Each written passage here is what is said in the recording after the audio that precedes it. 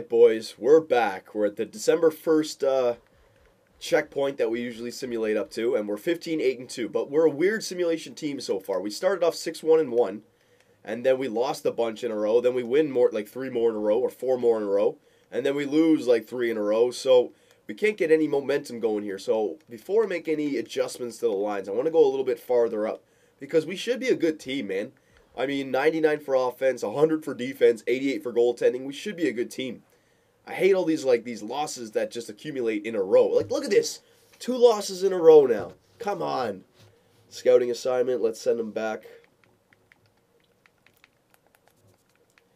Send them back to the WHL. Yeah, we're going to keep scouting the WHL there. But yeah, let's simulate all the way. Let's go to the trade, not the trade deadline, the all-star break here. Come on, don't lose in a row. Get some wins. I don't understand it. I don't understand it. We should be a good team here. Come on, there you go. Okay, get some wins. Don't lose more than 2 in a row. It's so freaking annoying. Get some wins. We have such a good team. Oh my god. Oh my god. I don't understand it. Now our first line can't do anything. I mean, it gets Getzlaf and Giroux. You guys had great seasons last year. Was it all because Phil the Thrill was on your right side? Grigorenko's not helping you guys out now? Because now Phil the Thrill has 17 goals. I mean, I don't know what it is about that right wing, that second line right wing spot. And look at this, 5 games in 1 week. Holy crap, back to back to back. Come on, boys, get a lot of points out of this week. Holy crap. Come on, can we win another one? I couldn't win it. That would have been sweet. 3 in a row like that. What kind of scheduling conflict is this? Holy, that would never happen in hockey. Back to back to back games. I mean, maybe baseball, because you get away with it. You couldn't do it in hockey. They'd be exhausted. Come on. Oh, my God, with these losses. You're losing to teams like Edmonton. Come on. I mean, Phil the Thrill already has 22 goals. He almost has more goals than Getzlaf has assists. Come on, man. That first line is not clicking. I don't know if Grigorenko is ready to hold down the first line right wing spot just yet. Come on, boys. Get some wins. There you go. Don't lose 2 in a row. Exactly. Win 1, or win 2, lose 1. Win 2, lose 1. I don't care about that. Come on, win this one. Win this one. Win 2 in a row. Let's go. Oh, my God. How are we only getting 1 goal per game? Where's our first line? 2 goals in the game. Where's our first line? And Kessel can't do it all. There we go. We're winning some games now. Thank God. Scouting assignment. Yeah, we'll keep him in the, we're going to keep him in the WHL. There's a lot of first rounders in there. All-star break. There we go. Come on, get some more wins. Get some more wins. I don't want to go into the trade deadline thinking I need to make a move. I think we have a good team. I want to keep it this way. Come on, Detroit. Oh, my God. Why can't we just go on a big winning streak? Oh, my God, with these losses, man. Look at this. See, this is what I'm talking about. We win all those games, but then it gets all erased by those 3 losses in a row. 4 losses in a row. Come on, man. What is going on? Oh, the simulation is crazy. It's 5 in a row. Holy crap, man. What? I don't understand. I just do not understand this. Yeah, that's great. You can simulate. There you go. Look at this. 5 in a row. This is what pisses me off.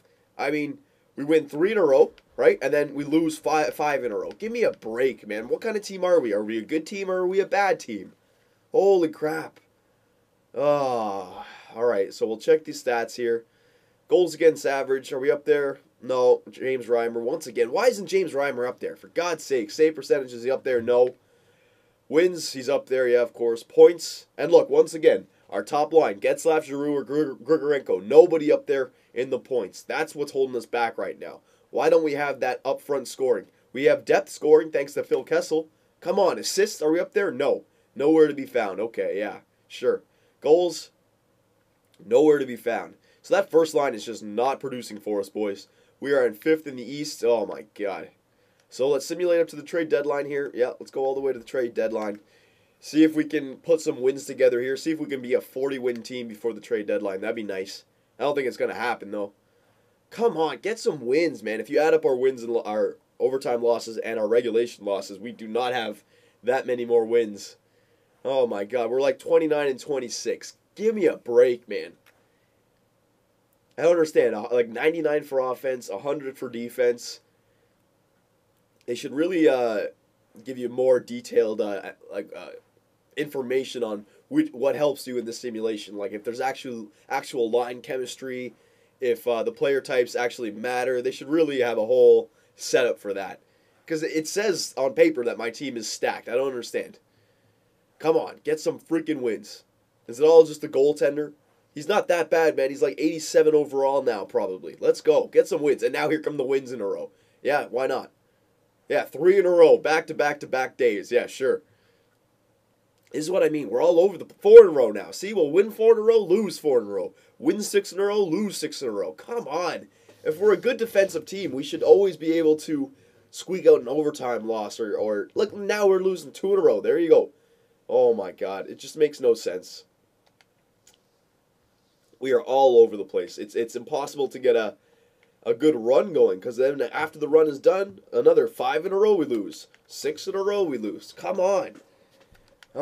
It's a perfect example. Look at this. 1, 2, 3, 4. 1, 2. Now I'm probably going to lose these next 2 as well. Come on. Against Buffalo, and they're a good team this year. Yeah, look at that. Come on. Oh, wow, we actually won. Unbelievable. Unba-freaking-leavable. And then we lose that one. Okay, yeah, fair enough. Jesus. All right, boys. So we're at the trade deadline here. I thought we'd be a lot better than we are. That's okay. 37, 23, and 7. At least we're in the playoffs. Goals against average, we're not up there. Save percentage, we are not up there. Wins, we're up there, yeah. Points, we are not up there. Good God. Assists, we are not up there. Goals, we are not up there. So that's the problem, boys. Our first line is just shit in the bed. Because we have 2 superstars up there, and they're not touching anything in the assist, goals, or points department. And that's what's pissing me off here. Eastern Conference, we're in 5th. We're only in 5th. We should be a lot better. We should be a lot better.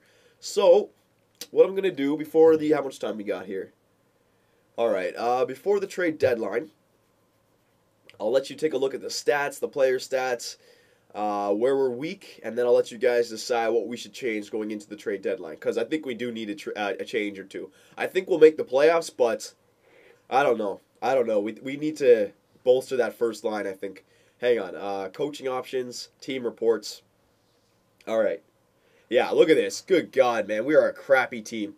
Offensive, cold. Only 188 goals for this season. So our first line does not score goals. And look, our offensive rating is 100. Our defensive rating is 100. And our goaltending is 91. We're 97 overall, but yet our offense is cold, our defense is cold, our goalies are cold, our power play is cold, and our penalty kill is cold. So basically, we're cold everywhere, boys. All right?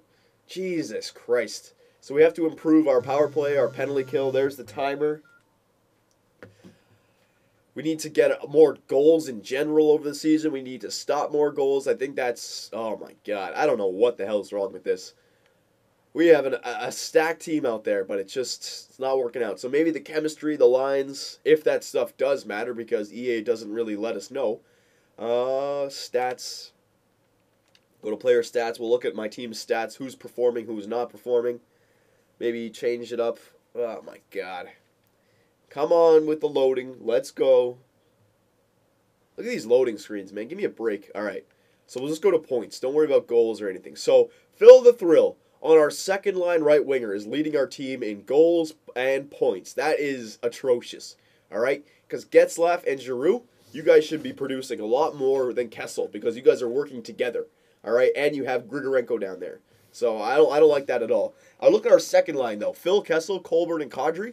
All right? Those guys are producing. So the second line isn't a problem. All right? Because that's our second line. Those guys are producing. Grigorenko, only 35 points in 67 games played. I don't know if I like that, boys. I don't know. Like, he's getting points.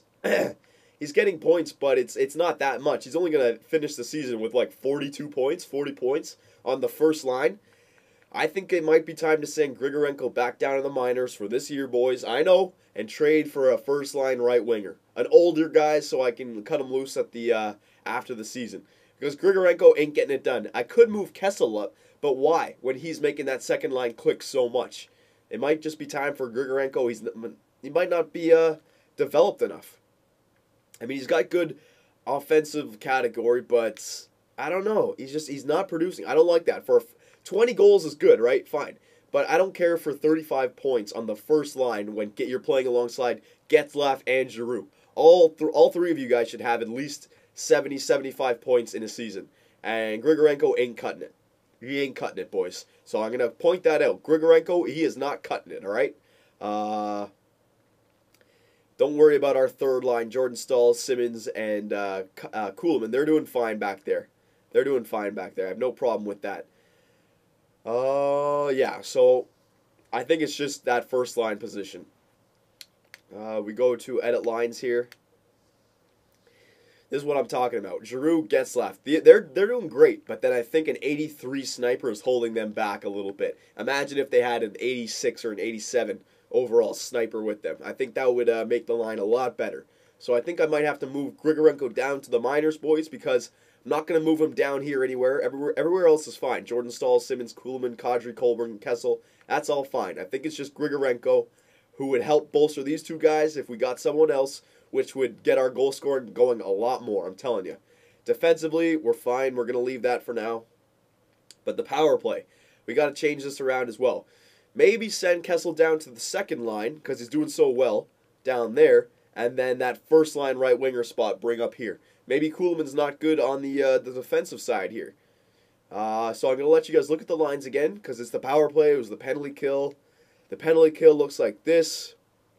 I don't know why our penalty kill is not doing great. We got great players for the penalty kill, but it might just be James Reimer, right? And we'll look at James Reimer. He's now an 87 overall, boys. He's getting better. Like, nah, man, look. He's getting good. Another good playoff run this year. He'll be an 88, 89, maybe even 90 by next year. We're going to keep him. We're keeping him. So I think, boys, if I'm looking at the team, it's just this first line right winger spot. We might have to send Grigorenko down for one more year and pick up somebody for our playoff run. But let me know. Let me know. I want your opinions, all right? What should we do?